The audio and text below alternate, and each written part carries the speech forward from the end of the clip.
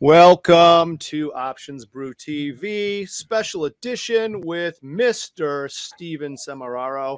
He's the data king of Tradier, the boy wonder, I'd say, right? You do some pretty wacky things, I'd say, with numbers.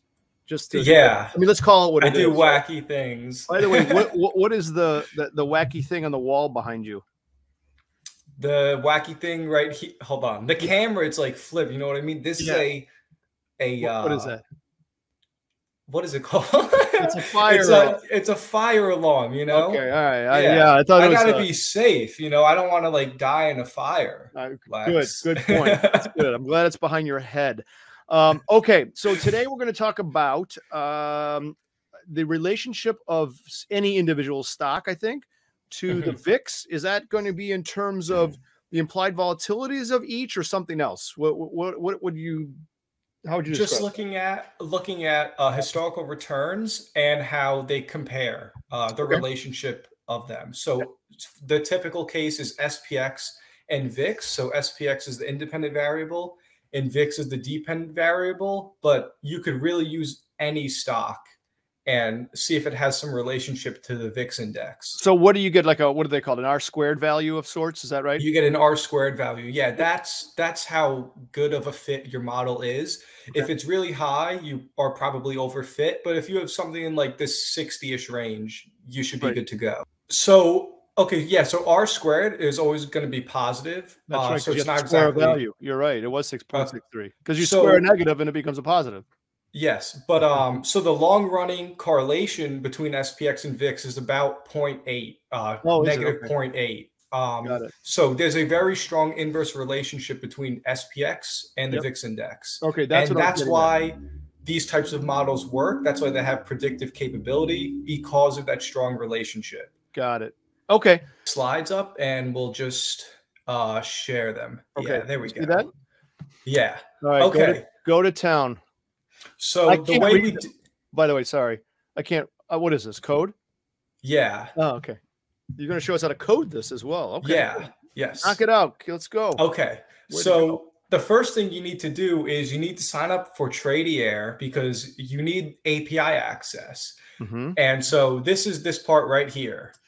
You're just going to enter your API key. You run this script on your computer. It's going to show you a prompt, and you just type in your API key. That's the first step. Then wait, how do you get it? How do you get the API key? You have to probably, do some agreement of sorts, like a platform agreement, right? You need, so if you're an individual user, it comes with the account. But if you're a developer, you need to get the developer account. Got it. Okay, so as an individual, you open up a Tradier brokerage account, which you can do. And then you gain access to the APIs for your personal use. Is that correct? Got it. Your personal use. Yeah. And then, so the next step is we need some type of data to actually feed into this regression model. So we're going to use 2 years of data. So that's this part here. So you import some libraries to get today's date in the year, month, day format, and then the date from 2 years ago. And then, so now we have that here. Okay. And then, so the next thing is you have to call the Tradier API and actually get the historical data. So that's what this is here. So we're going to use some ticker. So we're using SPX. Okay. We take this line of code from the Tradier API documentation. You could just copy it and it'll work. And then we're just going to print the length to make sure everything went okay. And then you do the same thing for the VIX index. Okay. And you can see we have a length of 507. So we have 507 data points. Is that data points or days, or is it the same thing? Same thing. Okay. Yeah. Got it. Every day is going to be a new data point. Okay. And then, so we need to put this in an array so we could work with it because it comes in a dictionary format. And that's what this is here. But you can see at the end of the screen, we start filling it into arrays. So we have SPX close and VIX close. And then, so we initialize 2 arrays of length 507. And then we loop through it and we grab the close of each one. So you see SPX, history, day, sub I, close. And that I is your iteration variable. So it's going to go from 0 to 506, and it's going to grab all of the close prices. So now on the next page, because you want to, make sure, what you pulled is correct. You want to look at it, make sure everything's good. And so we can see SPX over the past 2 years. That's definitely SPX for sure. And this is VIX. So it looks good. Let's move on. So the next thing we need to do is we need to compute the log returns, which is kind of like the percent change, but they're not exactly the same thing. But so we need to compare the returns. So this is what we do here. So again, we initialize 2 more arrays, but of 507 minus 1, because we have this I plus 1 there. So you'll end up going past the bounds. And then you get your percent return. So now we could see this here. So these are the rolling percent returns of SPX and VIX. And this large part, in the beginning of SPX, that's the COVID crash. So there's a lot of volatility. So that's the first graph up in the top left there, the big, huge spikes on the left side of that graph. Is that right? Yeah. Okay. Yeah, exactly. And then what's the second graph next to that? Those are the percent changes in VIX. Okay. And now we're going to plot it together. So on the x-axis is the percent change, the log return of SPX on some day. And then it's the VIX return on the y-axis of the exact same day. And now we're all set. We could put this into the Python model, into the Numpy model, and it will spit out our regression. Does everyone know what that is besides me? So Numpy is a Python library. It's free to install. It's easy to use. It's user-friendly. And it's used to do linear algebra, which is what polynomial regression is. So if you're going to actually code this by hand, it's horrible and you're not going to want to do it and you're going to hate yourself. But if you use the library that's already built by someone smarter than you, then the world is a lot better that way. So wait, where do you get this? Do you get this off the... Do you get this off the Google machine? Do you go to the Google machine? Yeah, the Google machine. That's right. Okay, and you copy it from the Google machine, and then it's all legal, and Google machine doesn't care that you copy the Python library. Yeah, so you're not copying it; you're importing it. Understood. Yes. So the first thing we're going to do is we're going to do 3 regressions and compare how they look. So the first one is linear regression. So this assumes that the relationship between SPX and VIX, or any stock and VIX, is constant. So if you believe that the relationship is constant, you'd want to use linear regression. So let's see what that looks like. Okay. And so it's this negative slope line. And of course it's negatively sloped because they're inversely correlated. Got it. So it has a negative slope. It kind of varies between this, near the -5 on the x-axis, there's more error there. You can see all those blue dots up at the top. So this doesn't, this might not always fit very well, but it fits well for the data, near the smaller returns, near the 0. Yeah. So then do very well when when SPX is down a lot, because there's a lot of error. This is not going to have much predictive capability. But there's ways around that, of course. So if you increase the degrees of the regression and you use a quadratic regression, a degree 2 polynomial, and so the quadratic kind of gets like it kind of curves, you know what I mean? So you can see a slight curve towards the outlier moves. And so this is going to get a better fit. So basically what this is saying is, as SPX, let's say the return is at, you can see the returns from +5% to +10%, it curves a little bit more than the linear regression. So this would be saying that the VIX would actually not move down as much, which makes intuitive sense, because even though that stocks are going up quite a lot, they're still making a volatile move. So although that it's going to compress volatility because stocks are going up, it shouldn't get compressed as much as smaller moves because you're making a volatile move. Okay? Even though it's to the upside.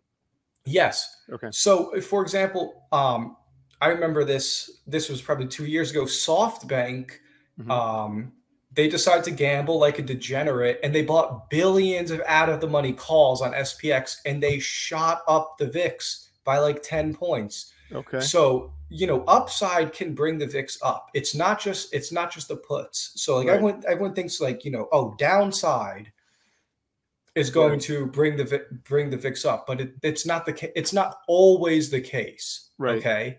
Yes. So that's the quadratic, and then we could do a cubic too. Do you have an example of that? Yeah. No, so this is the cubic. Mind. So this is a degree 3 polynomial, and so this has a really good fit. So it has that same thing, you know, towards it. What it does is it conforms to the tails better. And if you think about this, this should make intuitive sense, because the relationship between SPX and VIX is not going to be linear. And in fact, you know, when you have these tail environments, things get very wacky. Okay. So that's why these would work. But now you may be asking like, well, let's do like a 150 degree polynomial, right? Let's do 3000, right? That will be overfit for sure. So you can't just constantly just tack on more degrees and say, oh, this is better, right? Because overfitting is an issue. If you overfit, then there's not predictive capability. It means it works for the data set, but it's not going to work in the real world. So wait, when you say overfit, you're making the relationship fit, not letting the data do its stuff.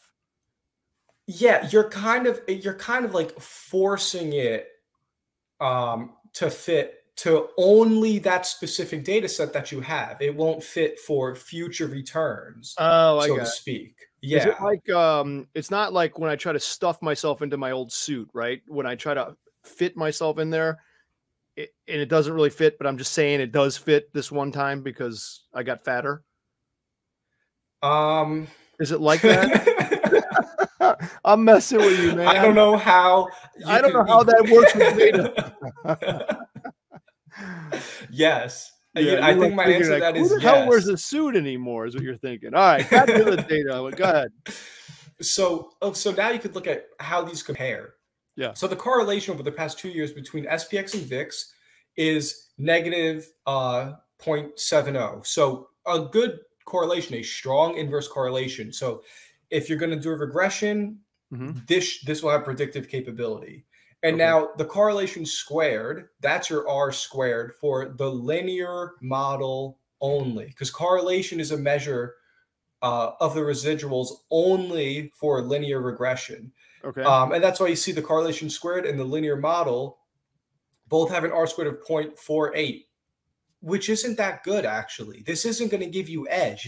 It's not higher than 0.50. Right, sure. But so now you could see if you use the quadratic and then the cubic, the quadratic increases, it's better. And then the cubic is 55. Now you have a good edge. Sure. So this should play out better than a linear model. Okay. Got it. And then if you do you know, a quartic, a fourth degree polynomial or fifth or sixth or seventh, that R squared is going to approach 1. Okay. But that doesn't mean it's better. It could mean it's overfit. So there's always a trade-off between two. Like, you can't have the best of both worlds in life. You know, there's always a trade-off. Right. So that's the trade-off. Got it. Okay. Understood. And so now, how do people use this in the real world? I mean, is there a real world application here? What's my trade? So of course there's a real world application. So if you say, so basically you would look at this linear model, and then let's say SPX shot down big time one day. Let's just say, you know, something horrible happened. Stock market's down 10%, right? And then, you know, VIX shoots up like, let's say 300%. Okay. These numbers don't have to be, you know, realistic, but this is just for the sake of example. And then you would look at what happened on that day. SPX down 10%, VIX up 300%. And then you're going to say, hey, there's a huge difference between what the cubic model predicts and what actually happened. So, and then in that case, you would say, we might be oversold here. Right. SPX should be probably higher and VIX should probably be lower. Right. Mm-hmm. Okay. I got it. Okay. And can you do this analysis with individual stocks besides SPX? Is that valid as well? Depending on how well they relate, right? Yeah. So we're going to post the code in the description of the video so anyone can download this file, and then you could enter whatever ticker you want, play with it, and make informed trading decisions based on it. Okay, good. I like it. So we're posting this code. Yes. I love it. Okay, Steven. The coding community will really appreciate this too. But if you can copy paste, you don't have to be a coder necessarily, right? You can just kind of. No, you could be an idiot, just like me, just like Lex, you know, like me, right? Perfect. Just know how to understand what you're reading. That's it, right? Yes. As long if you understand the black box, that's good enough. You know, that's right. I agree. Even the Numpy library can be a black box if you don't know linear algebra, but that doesn't mean you can't use Numpy. You don't know how your cell phone works. I don't know how my cell phone works. But I could still use it. Sure. Yeah. Right. Good point. I'm a big fan of that. Well, that was excellent. We'll do some more of these. Huh? Let's get some more. I'm gonna call them bots. I know they're not, but we're gonna play the bot game. Good deal. Let's go. Yep. All right.